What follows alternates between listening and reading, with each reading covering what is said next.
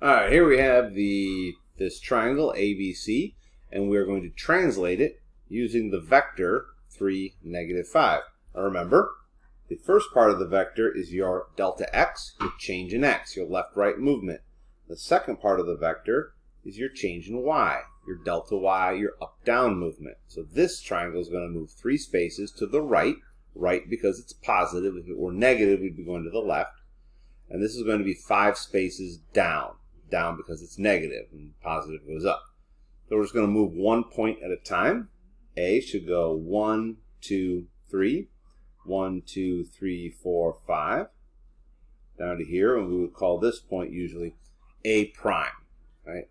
A prime, once the point's been moved using the translation, it's called the image of that point. This is the image of A, and it's also called usually A prime. For C, 1, 2, 3, 1, 2, 3, 4, 5. So here's C, C prime. And for B, 1, 2, 3, 1, 2, 3, 4, 5.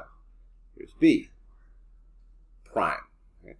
And now it isn't just the 3 corners that get moved. Everything gets moved 3 spaces to the right and 5 spaces down. So we just kind of connect everything with these straight lines, right? And that indicates that all the other points in the triangle, all these points in between, also got moved along with the first one. The second question here is, how far did each point move? Or how far did the shape move in general, but more specifically, how far did each individual point move? Well, from B to B prime, it is over 3 and down 5. So if I wanted to use Pythagorean theorem, right, I'd have 3 squared plus 5 squared is c squared.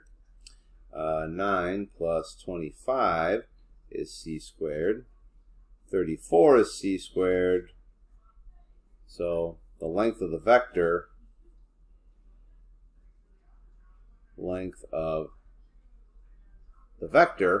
is square root of 34. But notice we didn't actually have to draw the diagram to get that, because that's coming straight from the vector itself.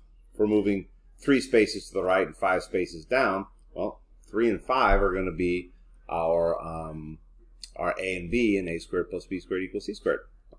And that is moving a triangle based on a vector translation.